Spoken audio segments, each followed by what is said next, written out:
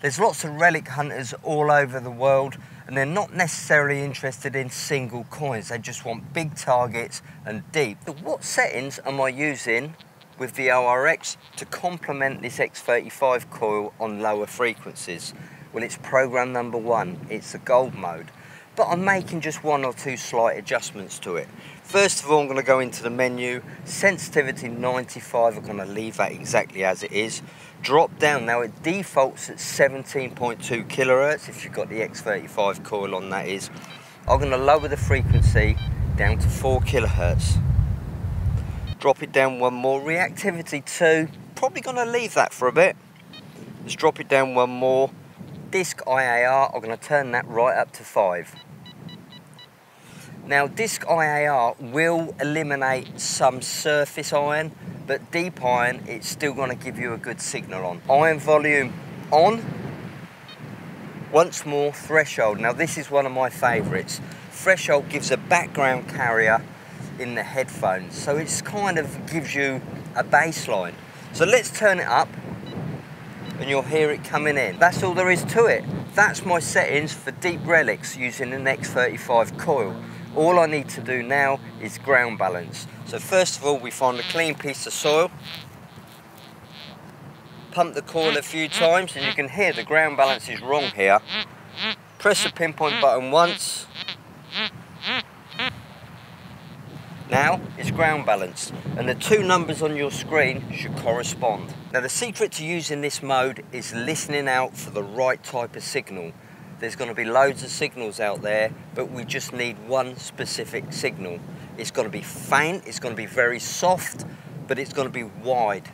Lots and lots of signals out there, they're going to be short and choppy, we're going to ignore them. We just want this one particular textbook signal. It really is a game of patience. 1 shot, 1 kill.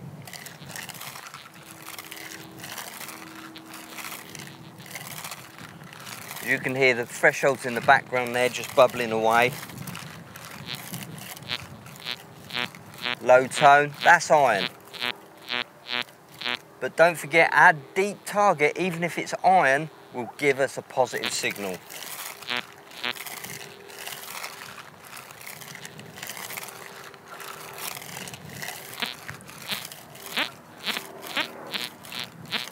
Not what we're after, too short. You can use this method even if there's a lot of surface nails about. A top tip is keep your coil about 8-9 inches above the ground. And now you're going to be eliminating the small nails. And believe it or not, the detector will actually go deeper on bigger targets if you take the small surface nails out of the range. There's another big target, purely ferrous. Not what I want. These are all little irony signals. Just to give you an idea of what sort of signal I'm looking for, let me put my spade on the ground.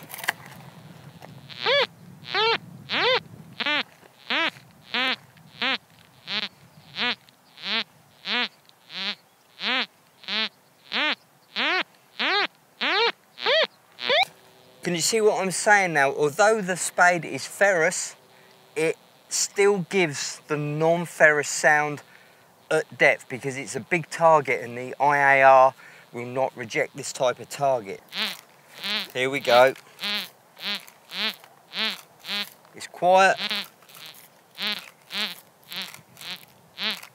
It's wide. There's no meter reading, which is always a good sign.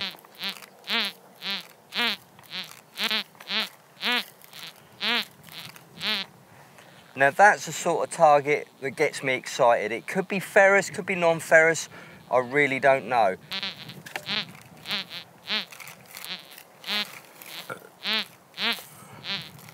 So the signal starts here.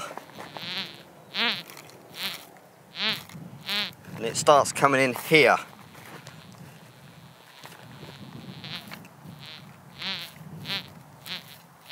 It's interesting to see that this target is quite big this way, but very narrow that way. I love using this search method. All right, you need nerves of steel and you need to adapt a lot of patience. You're actually using this machine as a tool. And that's the great thing about it. It can be adapted for different search scenarios. One minute you could be searching for coins, gold nuggets, or in this case, we're trying to train ourselves to listen for a specific target while ignoring everything else. It really is a game of patience. And do you know what? There might only be one big, deep target in this whole field. So, you know, don't go out there using this method expecting to find lots and lots of targets. Besides that, deep targets are a nightmare to dig. You really want to go hunting with a buddy if you're using this type of search methods.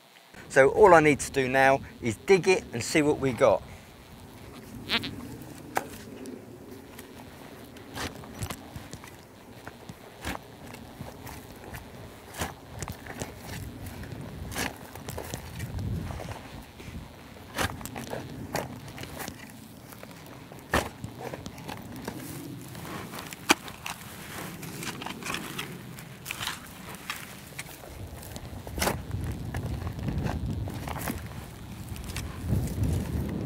This is why it's always worth detecting with a buddy.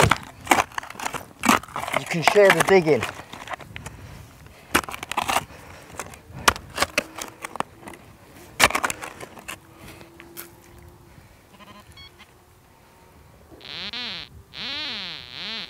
We're getting closer now. Like I say, this target, it could be ferrous, it could be non-ferrous, who knows?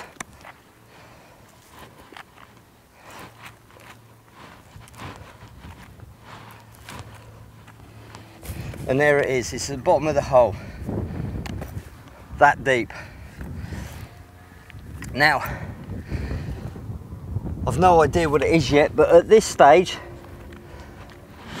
I've got to be kind of careful, because if that's a pipe going through, I'm going to be in all sorts of trouble. So I've got to be quite sensible when I'm digging these deep targets. And from what it's looking like now, it is a pipe shape.